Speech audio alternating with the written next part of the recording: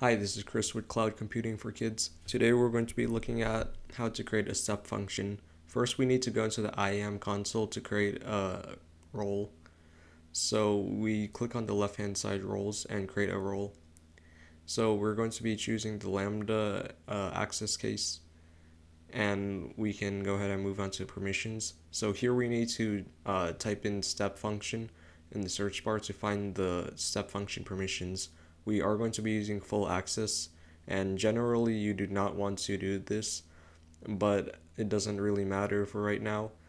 So next we're going to go ahead and name this step function role so we can identify it easily, and we do not need to change the description. Now that we have our role, let's go into the Lambda console. So since we've done this before, I will speed through it. So create a function. We're going to be using Python again, and we will call this start. So Python, and then finally we have to choose our role from earlier. We called this one step function role, and as you can see, it appears and we can click on it. So now that I'm in the Lambda console, I will go ahead and delete all of the unnecessary bits of the hello world Python code. So let's just get rid of all of that, and finally we can go ahead and deploy this and we can test it. And we don't really need the event, so we're just going to go ahead and name that whatever. So as you can see, the output is exactly what we want, so we can then go into the step function console. So from the step function console, we have to create a state machine. Because I have not done this on this account before, I have to go through this page.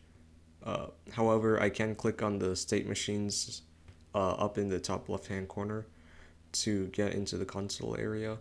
So now that we're here, we can go ahead and create a state machine. I will be using design workflow visually since I find it kind of interesting.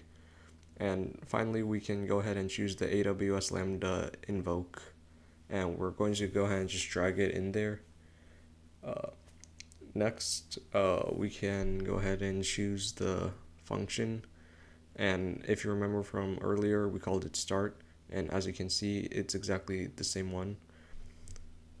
So now that we've chosen our AWS Lambda function, we can finish creating the state machine. We don't really need to change any of the other settings, so we can press next. And here we can review the JSON code over here, and we don't need to change anything. Finally, I'm going to be calling this hello world state machine. Yeah. So, and then I can choose a new role, or create a new role actually, since it seems kind of buggy at the moment. And finally, I can go ahead and create it. Now, this does take a little bit of time, but I will wait here. There was an error. I'm not entirely sure what caused this or how this worked, but we can just go ahead and choose the existing role. Um, the I have not seen that error before, and we can create the state machine. So next we can start the state machine and invoke it.